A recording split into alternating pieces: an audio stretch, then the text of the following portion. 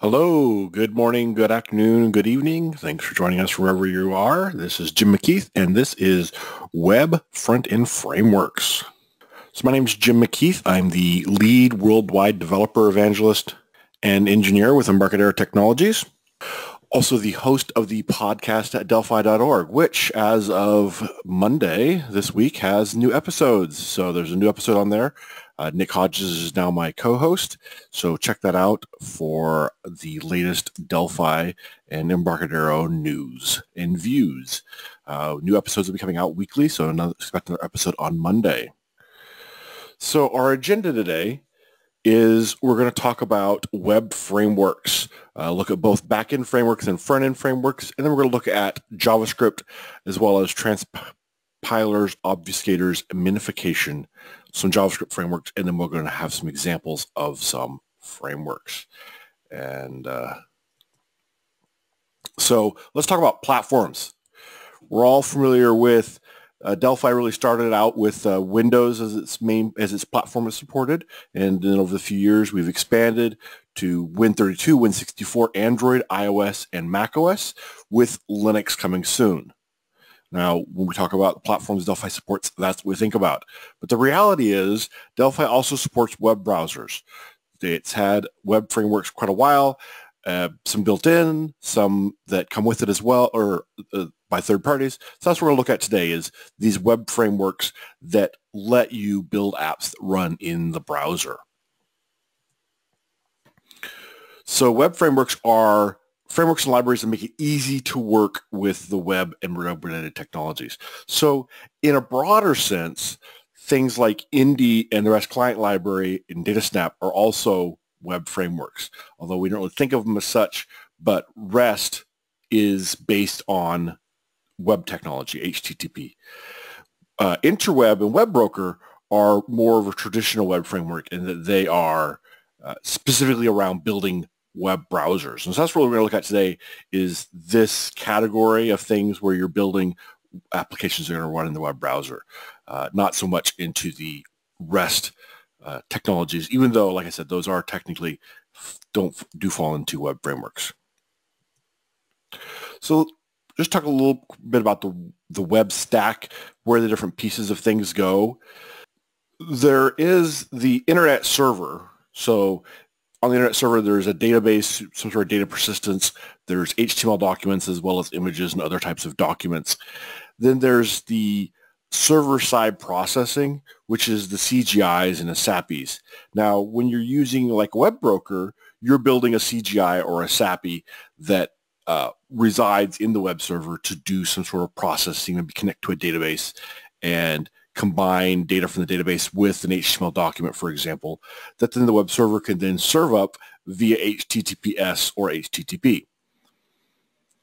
The web browser on the client side, it only understands HTML, cascading style sheets, and JavaScript, and to a limited extent JSON and XML as well. But generally speaking, if you're talking about web browser, you're talking about HTML, cascading style sheets, and JavaScript. So also you can have, like I said, REST clients are part of our web framework as well. So another REST client using like the REST client library could talk to a REST API via HTTP and JSON to interact with that as well. Now, the server-side processing can also talk to REST APIs on other services, kind of creating a service-oriented architecture or microservices. So anyway, that's kind of just an overview of the different technologies and where they belong. So, like I said, if you're building a Delphi application, typically you're building something that does server-side processing, and then you're using other technologies to do the HTML, cascading style sheets, XML, even if it's like a HTML5 builder or something like that. But what we're going to look at today is ways you can take your skills, your Delphi skills, and put those into the web browser so that you're building for the web browser directly. And now I'm talking about Delphi here, but there's some of the stuff also, or a lot of the stuff actually will cover C++ Builder. So if you are a C++ Builder developer, I apologize. I did make an effort to include C++ as well and point out where it is supported. But some of it is going to be Delphi specific, but I may use Delphi as a descriptive noun, where I mean C++ and Delphi both. So some of the technologies here, we have, hopefully you know these, but real quick overview. HTML is the hypertext markup language, which is used to mark up and present media. So it inserted, you use HTML5 in text to make the text interactive, hypertext, as well as to embed media and links and stuff like that. XML, not typically part of it, or not we usually assume as part of the web stack, is text form. It's similar to HTML. Both of them are based on SGML, which is standard general markup language.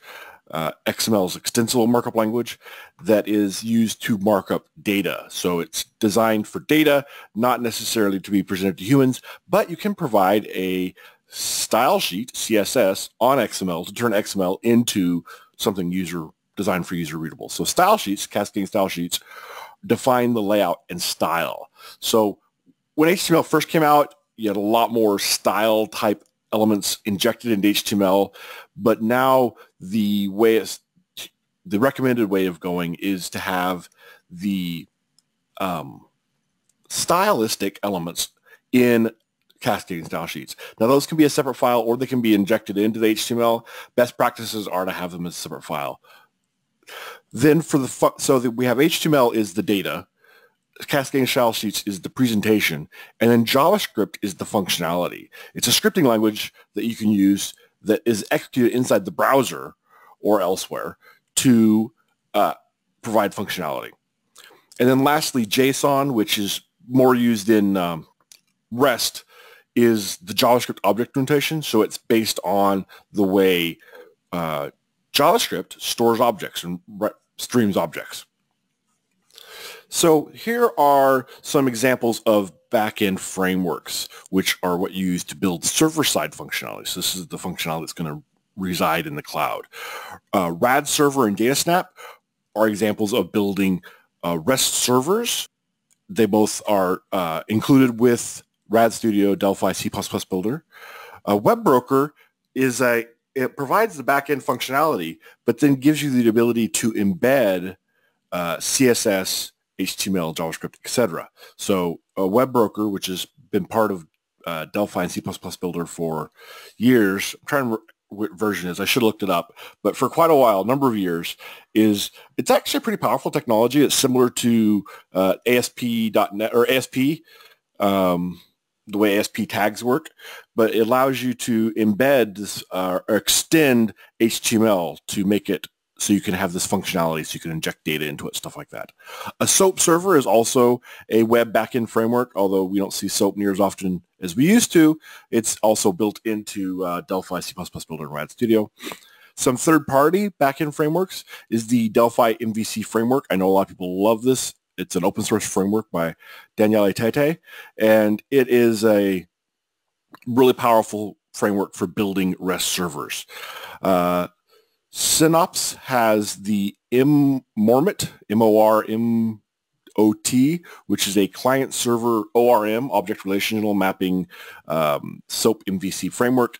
Href has their Web Hub, which is a state-driven database-friendly framework, and there's other ones out there as well. So these are all really focused on the back end, although I will point out right now that a lot of the lines I'm drawing in here as far as differentiation between front ends and back ends and stuff like that are a little fuzzy. Some of them definitely do cross the lines, but just for general classifications right now.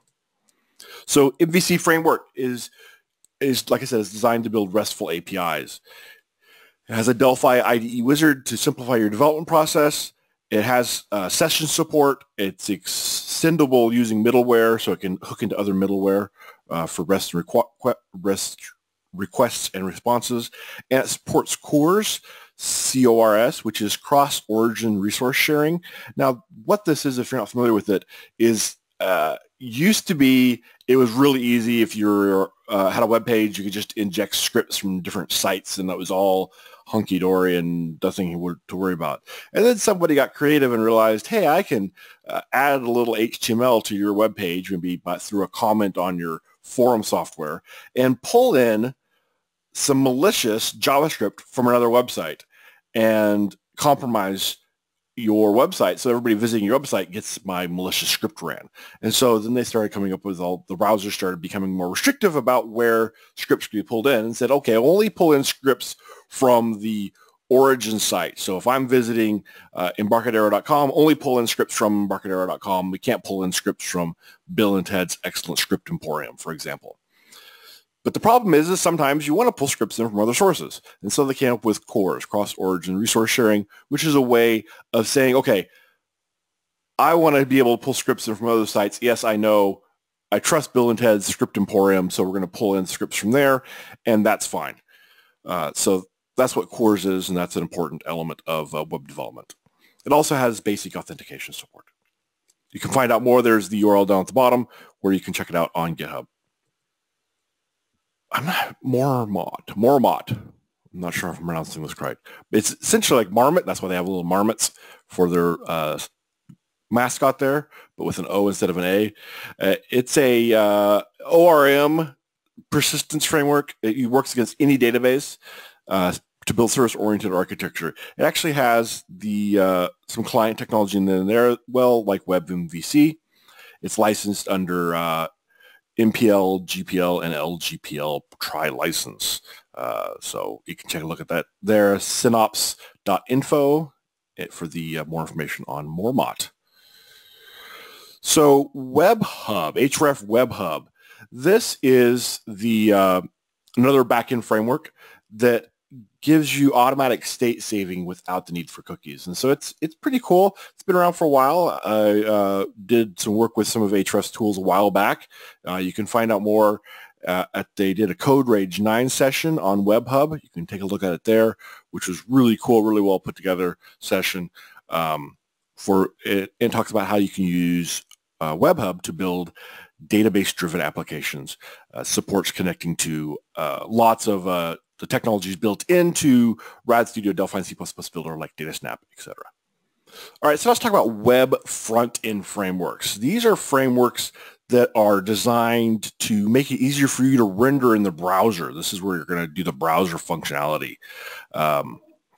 So you're using Delphi or some sort of other visual designers to create a visual layout. So you don't need to know HTML, CSS, or JavaScript necessarily, although if you do know them, you can use them frequently to extend the functionality of the application, maybe create your own components, etc. Now, some of these use their own separate designers, so they're actually a separate standalone product from Delphi and C++ Builder, and you could use them as such, but they are frequently, well, first of all, everything I'm going to show you here either supports a Delphi-like or C++-like scripting language within it so that your skill set is compatible, but also they support DataSnap or the REST server or something like that. So they're designed to extend your existing infrastructure. So if you've already got a DataSnap server and you're like, oh, I really need a web front end, and you're like, well, maybe I should go learn JavaScript. No, you don't need to learn JavaScript. That's what these are for. Use these to build a front end on your existing DataSnap server. So they operate in the browser. No special client plugins required like Silverlight or Flash or anything like that. This is just a building native HTML. I say native, even though JavaScript is kind of the unnative, but it's native to the web.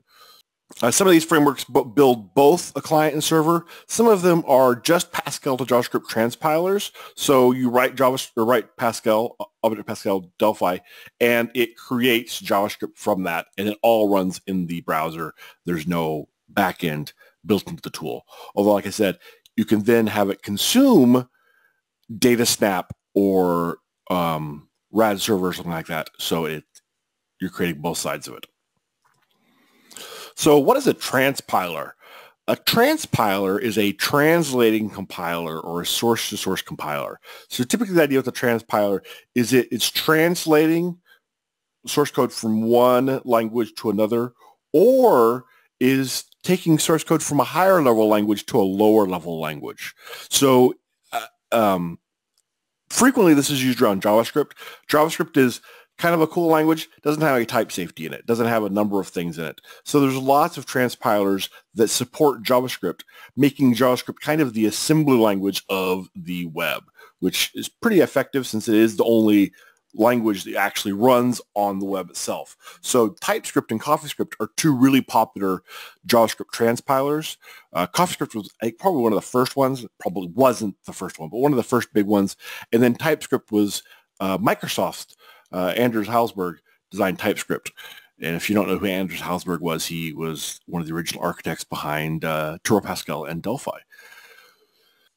Some downsides to transpilers is if you're using a transpiler from an existing language like Delphi or C++ Builder to JavaScript, is it's usually a subset of that existing language. It doesn't support everything, or it supports a specific dialect of the original language. And the platform-specific libraries that are common to that language don't come across with it. Okay, so transpilers are a great way to leverage your skills, but you're not going to leverage your existing code because your existing code is going to be calling platform libraries, whether it be visual components or whatever. So really, transpilers are about skill leveraging. So some Pascal to JavaScript transpilers, or some of these aren't exactly transpilers. There's two commercial ones here. One is SMS, which was originally Smart Mobile Studio. They still call it Smart Mobile Studio, but it's really more focused now on cloud computing, as it were, whether it be like through Node.js or something along those lines. And it is a Pascal transpiler. So you're writing in Pascal code. It's kind of based on Delphi, has its own extensions, but then it creates JavaScript from that. Elevate Web Builder is another one from Elevate Soft that allows you to write in Pascal, a Delphi dialect of Pascal, and then it transpiles that into JavaScript and creates a native application that can run within the browser, native to the browser, so it's JavaScript running within the browser. Some open source transpilers are out there. There's ext Pascal, which is not really a transpiler, but it was similar. There's P2JS and Pass2JS. They're both out there open source. There are different stages of completion out there, different features each. You can take a look at those. And then Delphi WebScript, which is, again, kind of in the similar to a transpiler category. So take a look at that one as well if you're looking for a way to write in Delphi, but then have that run on in the browser. And in order to create equal representation, here are some C++ JavaScript transpilers. There's Chirp and EMS Scriptin. You can take a look at those there. They're both open source based on LLVM, and they compile C++ to JavaScript. EMS Scriptin compiles to asim.js, which is essentially a library, an assembly level library for JavaScript, which is kind of bizarre. Although I saw somebody else was doing never mind, we'll get into that. Anyway, it's so it compiles to the sim.js, which is a open source JavaScript framework representation of assembly.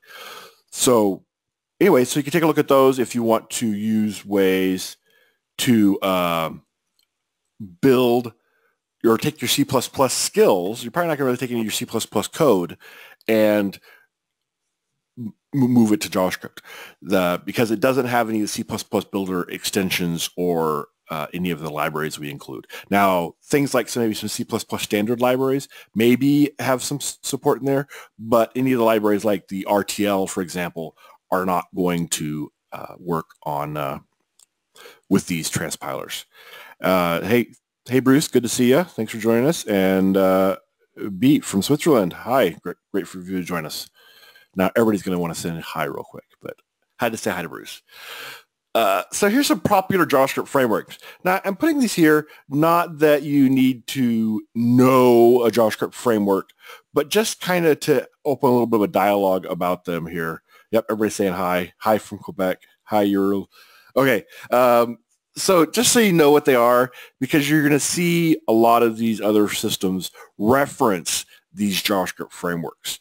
So just when you do, then you'll know what they're talking about here. One thing about JavaScript frameworks, and because of the way JavaScript is a JavaScript framework fundamentally changes the way you interact with JavaScript code. And so it's when you're developing for Node.js, you're not really, yes, technically you're using JavaScript, but it's really a Node.js at that point. It can change, it doesn't change the syntax, but it changes pretty much everything you do in JavaScript. JavaScript's a really malleable language in that way.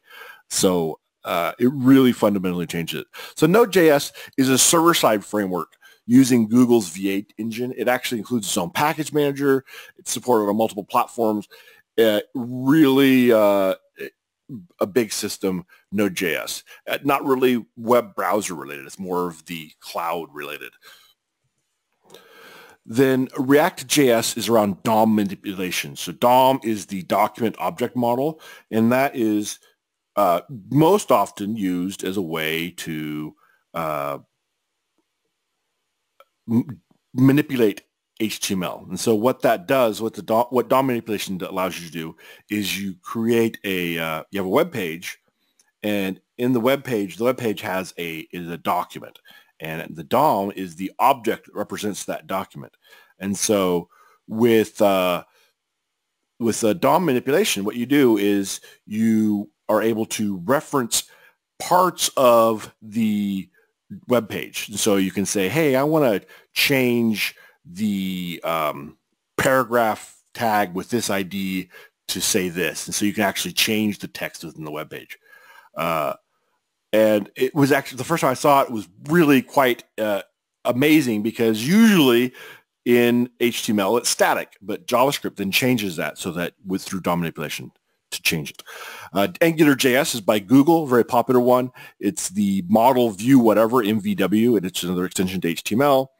Vue.js is a library for building web interfaces, and Sencha.js is a cross-platform JavaScript web framework. So real quick, we're talking about code, obfuscation, and minification. This is something that comes up frequently in JavaScript. It's can be used in other languages as well, but JavaScript's really the main place we're going to see it, or one of the places we're going to see it when we're talking about. Obfuscation is changing code to make it harder to read, so it's a way of protecting the intellectual property of the code so that someone can't reverse engineer to get your logic back out. Minification, because JavaScript is downloaded as JavaScript as the text, minification removes unnecessary characters, shortens identifiers, makes it load faster. Now, one note is most web servers are going to use compression, so it may not be a huge of impact because it should be compressed, but still useful to know. Okay, so now let's talk about visual design front-end frameworks, and then we'll take a look at some of these in action. Andrew, so hold on a second. We'll be showing stuff in action here. Here's three of them that run in the IDE that create both the front end and the back end. IntraWeb by A to Z ships with Delphi, C++ Builder, and Rad Studio, and it's in the box, as it were, and it's a good framework for that. There's also Thinfinity's Virtual UI by Cybersoft and Unigui by FMsoft. Those two actually come kind of from a different approach. We'll talk about those in detail here in a second. And then another one, there's two more that use a Delphi-like IDE to design the UI, and then a transpiler, are SMS and Elevate Web Builder, which we mentioned earlier. So A to Z was originally talked about as the VCL for the web. It's kind of what they called it. It's been around for a while.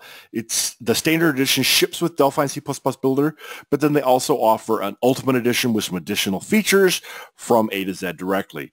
One thing about IntraWeb, because it has been around for a while and because it is a ships with the product, is it's supported by some of the third parties like TMS. And so if you're like, hey, IntraWeb's great, but I wish I had a component that did this or did that or whatever, you got to TMS and like, oh, look, TMS has got this whole suite of components that really expands what I can do with it.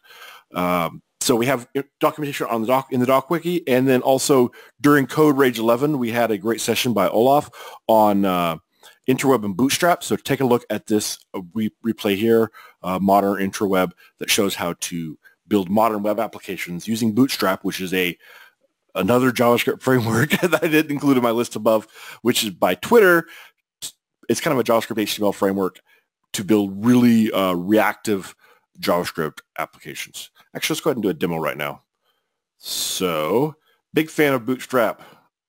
Bruce is. Yes, Bootstrap's a really big popular system. All right, so let's build a intraweb application. So I'm going to go here, New, Other, and find intraweb here. And we choose which we want to build an intraweb web application as opposed to a unit test project for intraweb, which is kind of cool that you can build a unit test for your intraweb application. Now it's going to ask us a few questions here about the application we want to build. The standalone application is going to build an exe that you run, and that exe has the web server built into it with Indy sockets. Or an ASAPI extension. An ASAPI extension, you build it and it gets installed into Internet Information Server, IIS, and you to be used that way. And then you also have options for how you want to set up the data pooling or thread pool, etc. So I'm just going to build this one here, and we'll call it Project 1 Interweb. One thing I noticed, this dialog doesn't go out and look in the folder to see if Project 1 is a name that's available, so you have to be aware of that yourself. So you're going to get this dialog, unless you say, remember my selection, and it's just saying, is this a VCL or is this a FireMonkey? So we're going to say, yeah, it's VCL, even though it's actually Interweb, but it makes it happy. Because remember, it's VCL for the web, right? All right, so we have a design surface here. This is like a data module. This is a session unit, but we're really going to focus on the design surface here. So over here in the tool palette, we have some intraweb components. So not interbase, intraweb. Yeah, intraweb, I-N-T-R web. I saw the E there and I got confused. Like, oh no, I spelled it wrong. So here's authentication components, control components. Here's components for dealing with data. And we're going to look at standard right now. Kind of give you an idea of some of the stuff you can do here. So I'm going to build my favorite demo application. So we're going to take a list. So this is like a list box. And one thing is you're going to notice it doesn't render here in the design surface. It's just this box. And that's because it is rendered completely in JavaScript and HTML, and there is no JavaScript HTML rendering on the design surface here. But it gives us a nice placeholder. We're going to put an edit box down here and a button. And actually, I'll tell why. One of the reasons I was inspired to put this webinar together here. Oh, how do you configure the colors in the tool palette? I love the colors in the tool palette. Come here, right-click Properties, which brings you to Environment Options tool palette, and come here to Colors, and I change it to the rainbow color scheme. Although it does rearrange these checkboxes when you do that, so you have to come back and change checkboxes back to like you want it. But it's very configurable. Some people use like the larger button sizes and stuff like that. I like the small ones, but anyway, there you go. I like a little more color in there. So one of the reasons I was inspired to do this is because I was at a developer group. It was a general purpose developer group talking about all sorts of things. And that specific day, they were talking about JavaScript frameworks. And this guy was up there talking about all these different frameworks. And oh my goodness, it was a headache. He's like, oh, well, if you wrote this with this framework, well, that framework got end of life. Now we're moving on to this framework. And this framework uses a different approach. And it was just like, wow, this is a can of worms. And so after the meeting's over, a friend of mine was there that was a longtime Delphi developer, and he's like, oh, I need to build a web application because I need to expose some stuff on the web. And I'm thinking about using that JavaScript framework you talked about. I'm like, well, why don't you just use Intraweb or Thinfinity or Unigui? And he's like, I've never heard of any of these. I'm like, they're these really powerful frameworks for building web applications with Delphi, so you don't have to go learn this JavaScript can of worms. Anyway, so we've got, this is the standard Delphi demo application, right? So we have the edit box, the button, and the list box. A little different because they're interweb edit boxes, buttons, and list boxes. So we'll go to the button here, and we're going to write some Delphi code here, although you could do this in C++ as well. And we'll say iw list dot items. So just like we would in Delphi, add, because we're in Delphi. So they're based on VCL. And we're going to say IW edit1.text. And it'll say IW edit1.clear. All right. So now we can run this. So I'm going to run this. And this is our standalone server that it built here. So we could change it to be the ISAPI module where it would be deployed into ISAPI. But for debugging, this is a really quick, really easy way to turn things around. There's a few settings and tools you can do from here. But I'm just going to click this Chrome icon, and it's going to launch my web browser here. For some reason, it takes a second the first time to launch the web browser.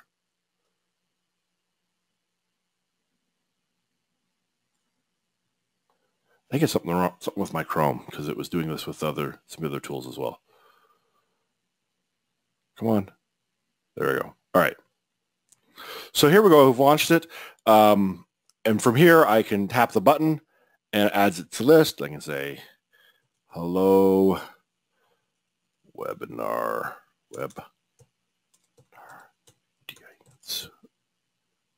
and add it to the list. Round trip. So this is something I want to point out here. When I tap this button, it reloads the page. You can see this by right there. Hello. So watch right here. Hopefully you can see it. It reloads the page. And so what's happening is it's posting this form back to the server. View page source here. And see, there is some JavaScript here, but it is posting the form back to the server. And the server is doing the processing and then sending it back down to the client. Okay. There are some additional interweb samples, but so there's a question here about, does interweb create reactive pages? Right here. Check out this video.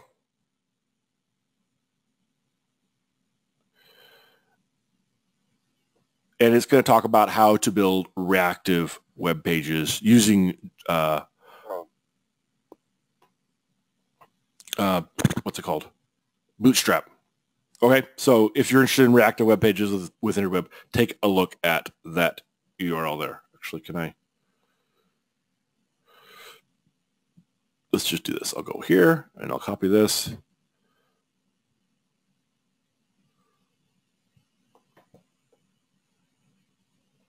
Oops, I didn't want to do that. Hold up. Wrong button. All right. And reactive web pages. And I'll paste this in here so that you can grab that.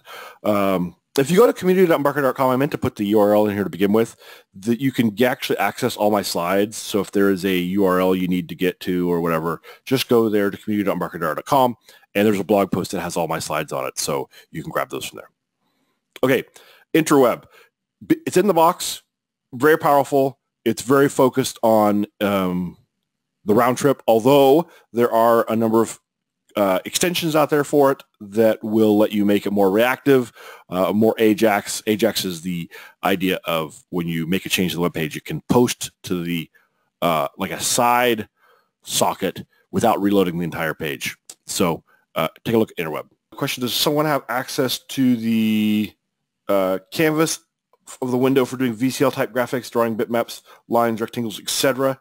Yes, that's a feature of interweb. So when you're doing interweb development, you're not writing the JavaScript in HTML directly, but an interweb component may have that functionality. So you could have a interweb component that adds, for example, if you go here to, like, for example, TMS software.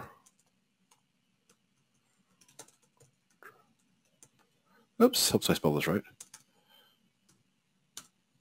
I totally destroyed that. I'm glad Google figured that out. Interrupt component pack. So this adds CC, like you have images, all sorts of cool things you can do here. So this really goes beyond, so there you go, beyond what you would do with traditional HTML components. This goes beyond the traditional HTML components, two types of components that are drawn. Okay, so does interweb support CSS? Yes, it does. Windows Server only right now, correct. Linux is coming, So I suspect it happens at that point.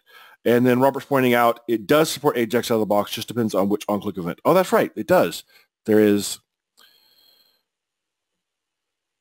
a different on-click event. Async click right here. So async click is going to happen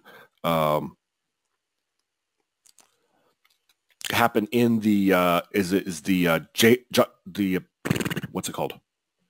Here, let's just do this.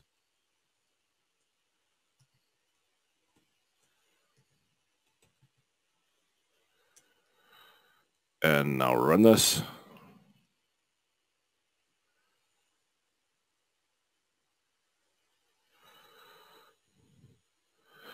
And there we go.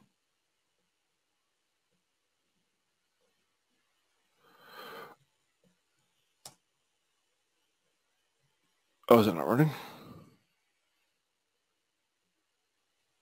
Oh, it's under report. Okay. So now, I didn't put anything in there.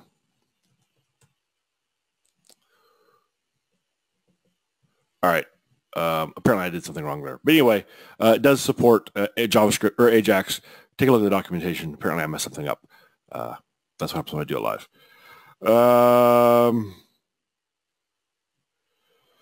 So, let's see, there's some questions here about, let's see.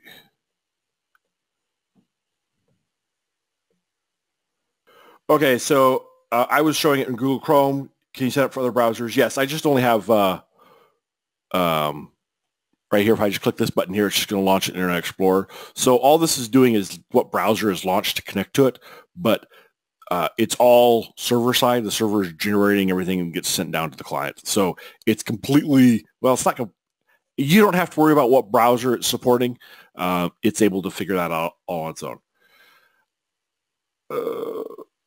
No example website built with interweb. Oh, I can't think of one offhand. I know there are. I know a lot of people use interweb, but I just can't think of any examples of it right now. Alf's asking for Apple fanatics. Are there plans to support Apple servers? I really don't think so because Apple servers, Apple servers are really not very common and tend to be more expensive. So yeah, I don't think there's any plans to support Apple servers.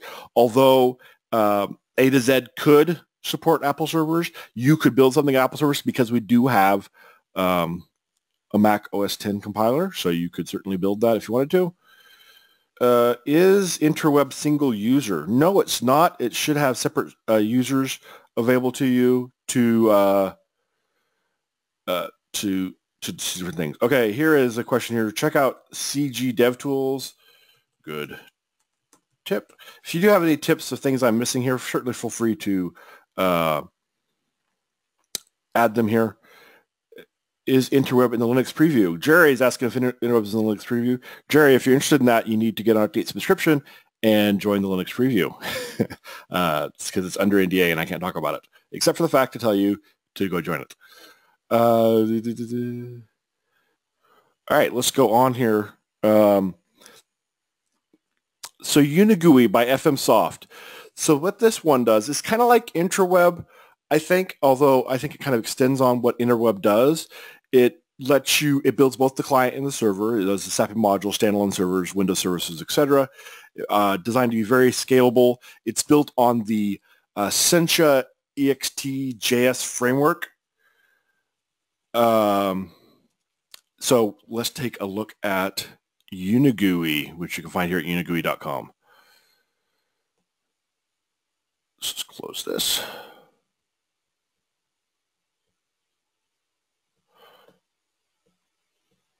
So let's build a new other Unigui for Delphi. And we're just going to do the application wizard. And again, it's going to ask us a few questions here on how to get set up and get going. And we'll just call it Project 1 UG. And again, standalone server, Windows service, SAPI module, etc. options. And again, it's going to ask us this question. So we just say yes. All right, so now we have our design surface. This is a VCL design surface, so I could actually drop VCL components on it, but they wouldn't work because I need to drop on Unigui components in order for them to render for the browser. So Unigui standard. Let's do the same sort of thing here. We're going to do the list box, the edit box, and the button.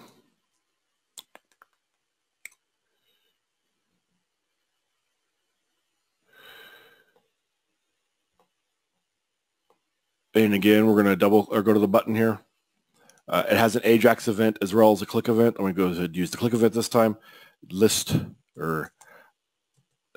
the biggest thing I found is, yes, I'm writing Delphi code, but it's easy to start trying to reference a list. What's going on here? Apparently I need to build something. One dot.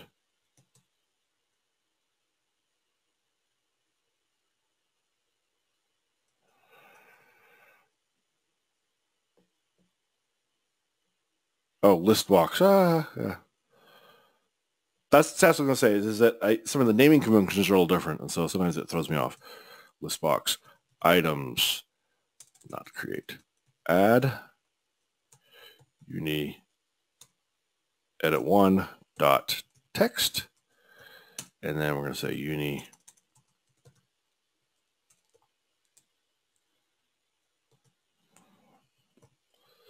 clear. And so now we'll run this.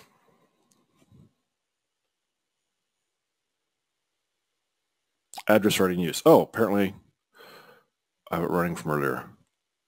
Break.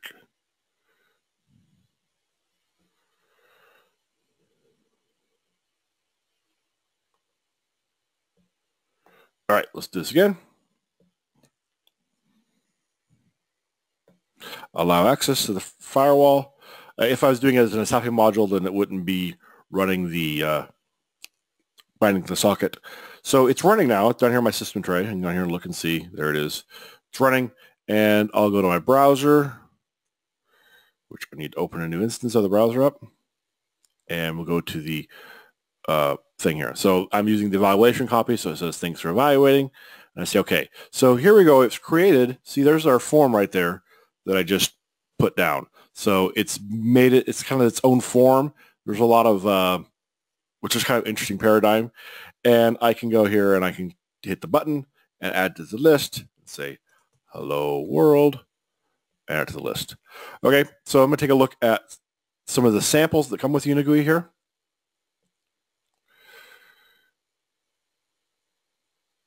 Unigui demos, desktop. Let's go for the all feature demo, right? Oh yeah, already running. No. Question about when and where will the replay of this webinar be available? The goal is to have available this week and will be available on the community site. I have the URL. I'll just grab the URL for you real quick since you're asking about it now. The URL for it will be right there. Okay, so let's run this one here. Apparently I could have shut down the other one. Oh, no, I didn't. Dang it.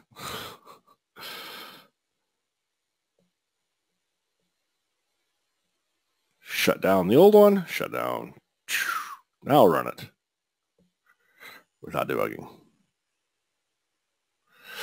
The demos I'm showing are built in or ship with this demo I'm showing. It ships with Unigui. So when you download Unigui from the website, I'm using the trial version, you will get this sample here, except for the little list box one I added myself. Okay, so here we go. This is the all features demo. It has a lot of different things in here. So here's database one. So here we go, database lookup combo box. So we can, here, just seeing some data access. Lots of data access here. So the cool thing is that you're writing this. It's going to be similar to the way you would do a VCL application. It's based on that. It's just using a different set of controls. And then when you're done, you have a web application.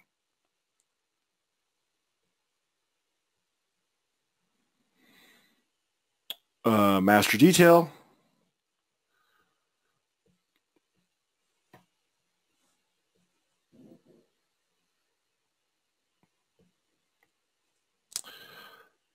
Here's HTML5 canvas. Someone was asking about that earlier. So I can draw on the canvas, draw a circle, draw a rectangle, draw a line.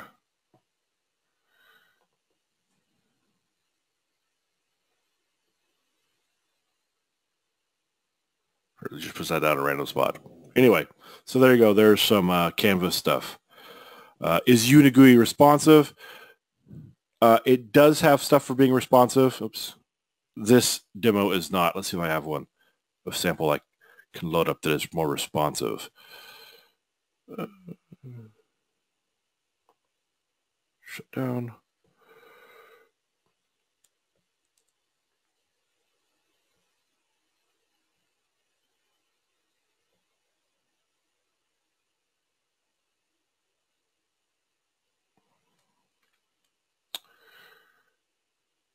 I don't see an example that does that, but it does have the ability to be responsive applications as well. All right, so I was going to go in here to the database. Let's see.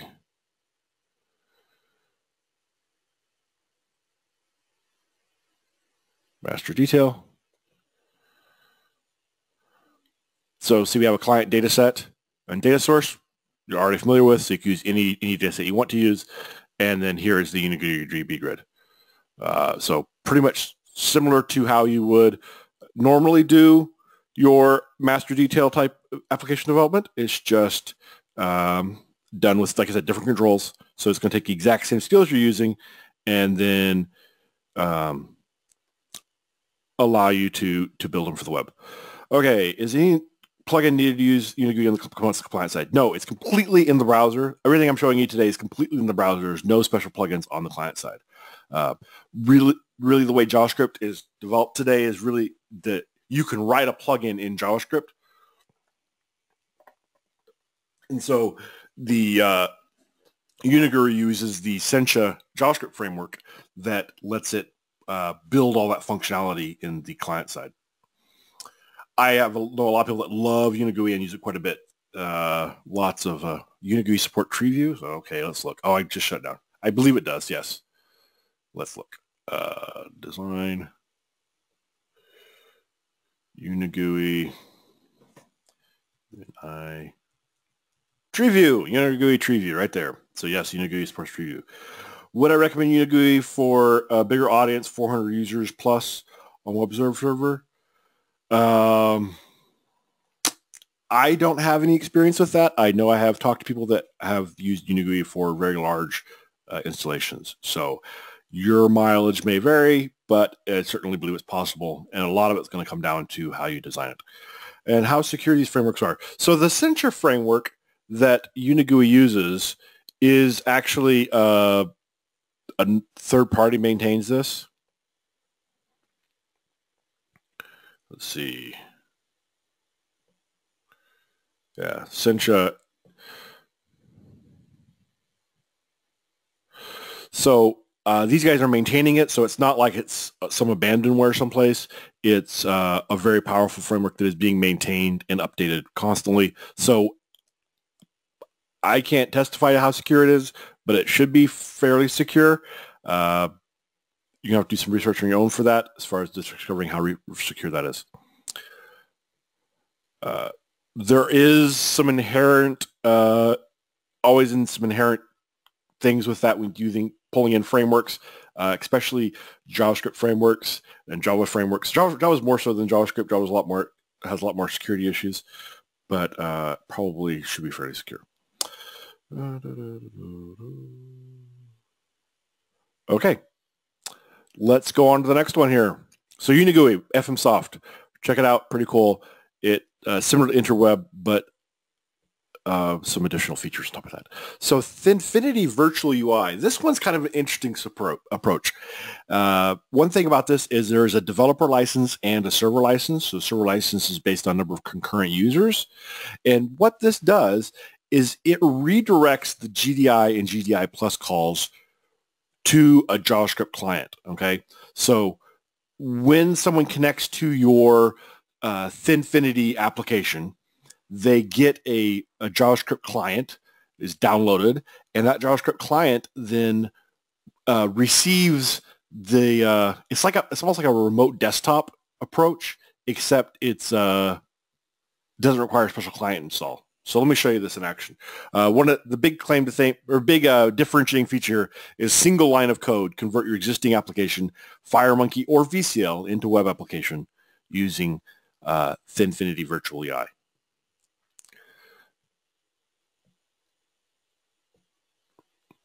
So I'm going to open a sample project here. This is a sample project that ships with Delphi. And Thinfinity also works with C++ Builder. Okay, so I'm just going to come here and open the sample project. This sample project is not at all aware of Thinfinity. It's just a standard VCL application. I can run this, and it runs here on Windows. Okay, can change styles, and there we go. Okay, you've probably seen this one before. Toggle switch, new component for Windows 10. But then I can just come in here and shoot, I don't remember the name of the. There's a unit you have to add in here, and I can't remember where it is. Nope.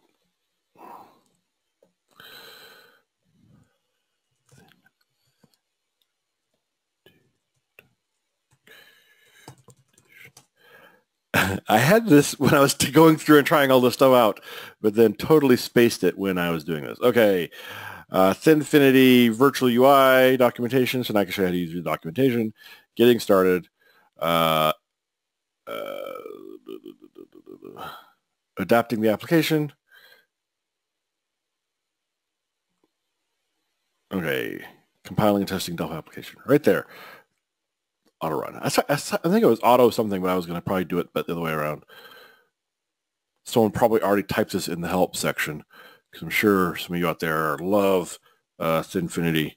So all I have to do is add that there to the uses clause and run this. And I ran it in debug mode. And since I ran it in debug mode, it's going to pop up and say, hey, you're running in debug mode. Let's start the web mode. So I say start browser. Okay, now a couple of things that are a little weird here is, all right, so here, so this is kind of weird. This here is the Windows application. This is the web application. All right, now, when you're running this in the deployed server mode, this is virtualized and you can't see it. It's hidden behind the scenes and only the user sees this. So there's no plugin required here. This is all done via JavaScript. So it's completely JavaScript in here that then translates everything I do here to this. So there's a instance of this. Now, if you open a second server or second client connection to this, they'll get a spawn on a separate instance of the client application. All right. So now in here, I can then interact with this and even change the styles. And there it is. So it hid it there with that one. I would put it behind the other window. So this, you'll see here when I do this, you'll see the window pops up over here as well. That's a artifact of the fact that I'm running in basically like a debug mode and not a full deployment mode. But so the great thing about Thinfinity Virtual UI is, let's say you do have an existing Delphi application that you want to expose to your end users so that they can then interact with it. And there you go. This will turn any application into a web application, including database-driven applications. It will it keeps the data in the cloud, and so everybody's going to have a separate instance. So you need to make sure your application's able to run multiple instances in the cloud or on the server. So if your application assumes it's the only one on the machine, then that might create some issues for you. File system and registry is virtualized, so it should be good for the most part. Let's see, questions here. Are these things only available in the latest version of Delphi? So I'm only including things that support the latest version of Delphi, Berlin. Some of these will support earlier versions, but not very far back, typically speaking. Interweb probably supports the furthest back, if I were to guess. Let's see. Okay, so Charles is saying, I've installed Berlin Update 2, but I don't see these. So this is Thinfinity, so you have to go to Cyberly Soft and download Thinfinity in order to see this sample. And same thing with, if you want to see the UniGUI one, you have to go to unigui.com to download that UniGUI framework. So these are third-party frameworks. The interweb is all built into Delphi. So if you only have Delphi and you just want to use what comes with it, take a look at interweb. And you can check out the doc wiki on that right here, interweb doc, for more information on how to use interweb as well. Let's see. Jeff's saying because WebFMX, which is another one, and Thinfinity does screen grabbing, it has poor load times. I found I was on a slow internet connection. I was trying to connect to WebFMX, which I didn't include here. That's one thing. This is by no means a complete list, so WebFMX should also be on this list here. Lets you does the same sort of thing. It was slow. I was on my phone on a really slow connection. And it was very, very slow to load because it assumes a certain level of richness and it doesn't degrade well. So this is really a virtualization, like a remote desktop type approach. And what about printing support in Virtual UI? That's a good question. How does that work? Let's see if there's a component for that. I know there's components to extend it beyond just the... I don't see anything on that. Don't have the documentation open. Miguel, let's go take a look at the documentation for Virtual UI and see if they have anything on there on how to print locally from there. Because clearly you would need to change where that's going to, because you wouldn't want to print on the remote server. Good question.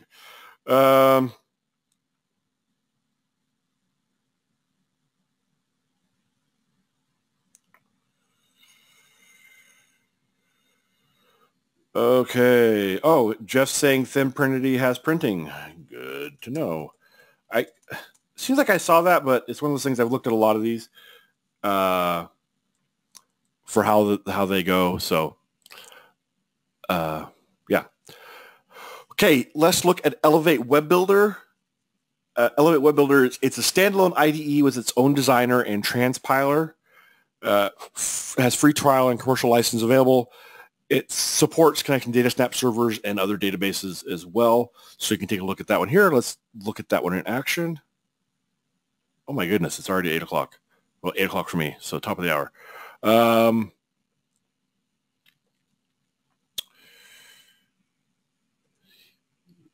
Elevate Web Builder. So this is its own standalone IDE. It always gives me this error message, but it seems to work just fine. So let's close all. Actually, I'll just open this one up. This is the sample project I made earlier. Why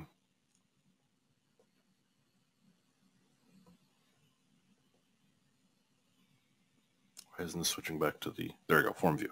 So this is a Delphi-like IDE.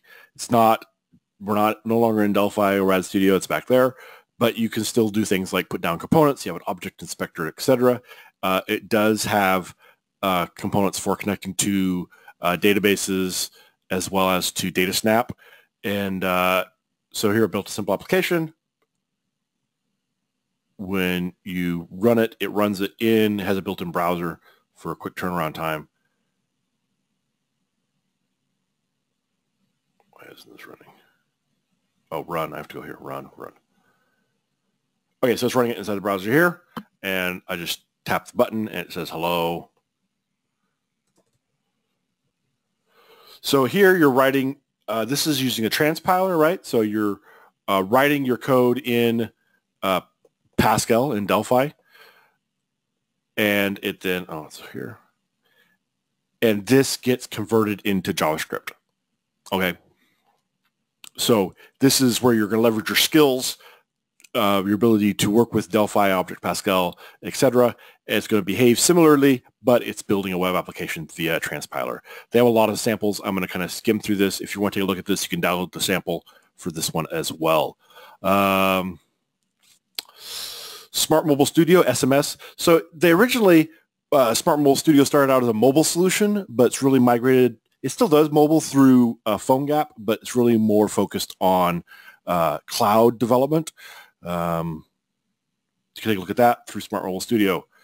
And I was going to show a sample of that as well, but since we're already after the hour, I'm going to go ahead and skip forward.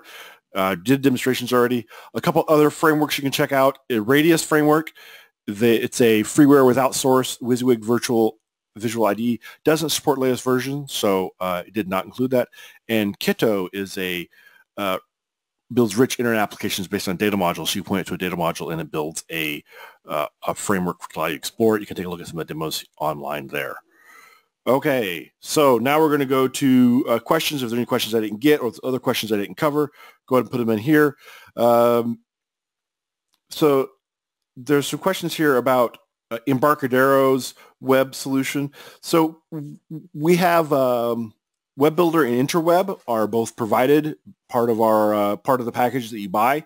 These are some other ones as well, third-party solutions that you can take a look at that add some additional functionality.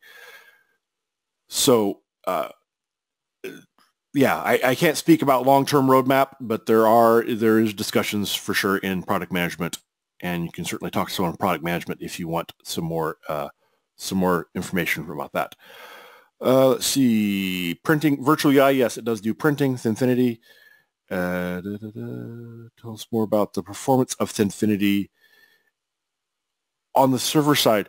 I don't know about the performance of Thinfinity on the server side. I've seen some things that use that. Actually, let me bring up WebFMX. I can't believe I totally forgot that. WebFMX. Also by Cyberly. Okay. See, I don't know. I can't really speak to the performance on that, unfortunately. Where is... Oh, it's right. I closed the thing. So see each of these up here. This is somebody, one of you viewing this. So cool. Glad you're out here viewing the slides. Here's the link to get to the slides, and the replay will be available there as well. It's Web FE for front end, web front end webinar. FE also is iron, chemical element for iron, but in case you forget, it's Web Iron webinar. All right, that's probably just too geeky. Let's see. Best responsive for like Bootstrap. I would take a look at, if you're wanting to go Bootstrap responsive, take a look at this right here, this interweb Bootstrap Code Rage session, because it's really cool. It does some great stuff. I thought about just playing a clip of that because it's pretty neat, but wanted to keep it all new and then just point you to this URL. So take a look at this one here. Olaf does a great job showing you how to build responsive modern websites with Interweb. How to get a copy of the slide presentation. It is, yeah, I just gave you the URL for that, showed the URL for that. There's the URL, WebFE webinar, embt.co/WebFE webinar. Radius is discontinued. That's kind of what I thought, Detlef. It looked like it was discontinued. Could be, like I said, it wasn't updated for the latest version. Is there likely to be WebAssembly support for Delphi in the future? Interesting idea. Feel free to make a feature request at quality.embarcadero.com and let product management know how important that is to you. what's the most responsive performance-wise? So the thing with that is different things going to be different performant for different things. All right. Let's see. Web broker is probably your most responsive for performance because it is the simplest. It has the least moving parts, the least overhead to it. All of these other ones are going to add little bits of overhead, which gives you more functionality, but because of that overhead, you're going to lose a little performance. Now, that being said, when you start using something like Bootstrap to make a responsive system, you gain some performance with that. So it's a trade-off. So it's really hard to say what's the most performant one. I would suggest if you're wanting the most performance, take a look at IntraWeb with the Bootstrap, the Code Rage session I pointed to by Olaf. That's going to be a great place to get started. It's going to have some really good stuff in there. Yeah, it really depends on what you're doing. There's so many permutations of possibilities of things you can do that one is not necessarily going to be way more performant than the other. It's probably going to be pros and cons with all of them. All right. Hello from Colombia. Goodbye from Ireland. Thanks for everybody joining us. A few of you have jumped off already because we are past the hour. Sorry about that. One of the things with doing this live is it tends to run a little long, apparently. Going to get a look at InterWeb again. Haven't tried it in years. Cool. Yeah, the Bootstrap one, very interesting. Take a look at that webinar there that Olaf did. He always does a great job. How many clients can connect to InterWeb app? If your InterWeb app is standalone, you're not going to get as many connected to it. But if it's in a SAPI module, then you're going to be able to get a lot connected to it. It's way more scalable as in a SAPI module for various reasons. So always in production, you want to go to an SAPI module and not just use a standalone server. Okay, I said always, but there may be reasons you want to go with a standalone server, and there may be sometimes you can get some performance out of that. Generally speaking, go with an SAPI module or an Apache module if it supports Apache modules. Someone's asking about RIM objects. I haven't looked at RIM objects in a while. They don't really do anything in this space here that I'm aware of, so I don't know that it's really relevant. I know that like SMS supports RIM Object SDK, I think, as far as consuming a RIM Object SDK server. But beyond that, I don't really see how it would be useful. Okay. Wow, lots of great questions here. Hopefully I got most of them answered. Lots of positive feedback. Great to hear. Glad everybody enjoyed it. Hopefully the live webinar was still useful without being as tightly edited as usual. So great. Thank you everybody for joining us, and hopefully you take a look at some of these web frameworks and find one that works for you in building your web solution to get into the browser. Thanks so much, and we'll talk to you all later. Bye.